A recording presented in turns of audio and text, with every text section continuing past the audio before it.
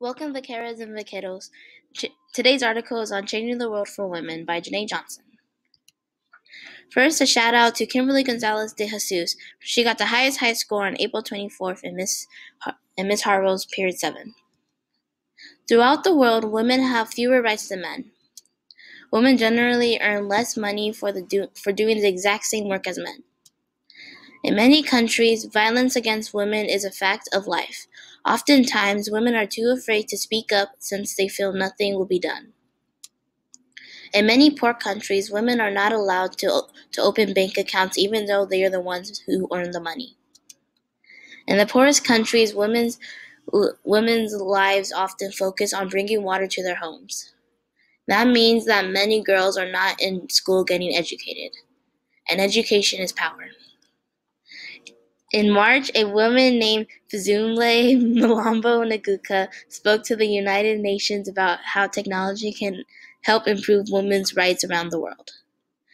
One of the ways technology is improving gender equality is through the use of mobile phones. Learn about how technology plays an important role in giving women equal rights in today's article. Today you will be answering the thought questions after you finish the activity. Write a mail paragraph about the role of technology in women's equality. You only need one example from the article. But it says provide at least 3 examples, but you only need one.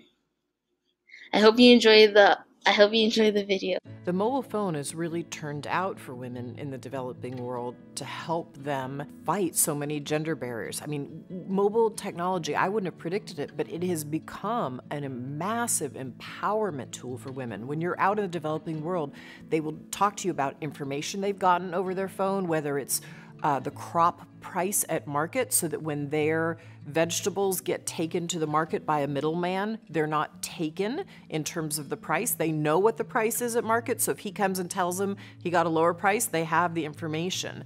It's empowerment for women because they're not welcomed at banks in the developing world. They often don't have the means to get there. They'll tell you even if they do, somebody will rob them on the bus. They get to the bank, they're completely unwelcomed. Whereas when they're out in their remote village or if they live in a township, they can save $1 a day, $2 a day, $5 a day on their phone, and then they can count that that money is secure and their husband or their brother-in-law or their neighbor can't get to it.